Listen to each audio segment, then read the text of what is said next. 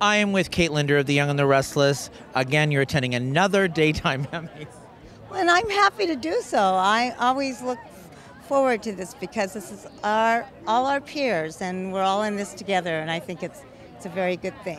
So talk to me about Kristoff's passing and how everybody dealt with it, and how did you feel? Because you and I didn't get a chance to really talk about this. I mean, we did our tribute shows with the immediate cast that works with him, but I know you've been on the show for 35 years. 37 years. But actually, I knew Kristoff way before he even was on our show. So he was my friend. I knew him for a very long time. And my husband loved him, and he loved Ron, and he was at Ron's funeral.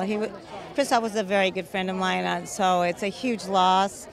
It's a loss for everyone. And I'm very proud of our show and how they dealt with it. I think they did just an amazing job. You know, being there for 37 years, because you had Jeannie Cooper's passing, and this was a little bit different because it was someone younger and so shockingly, Yes. you know. It was so fast, and just 1 minute he's there and the next minute he wasn't there, and I so get that and understand how that feels. And because you went through that. I went through the same thing, and it's beyond horrible, and I miss him. I'm very sad. Right. But it's hard to honor someone like that, and Young and the Restless did an incredible job. It was beautiful. I'm so proud to be part of our show. I really am. How is it going now with Josh and Tony at the helm? How do you feel having been on the show for as long as you have? What does this feel like now? Well, you know, they've been there before, so they're not like new to me, and so I just know that our show we're going forward and moving forward and making it the best it can be, and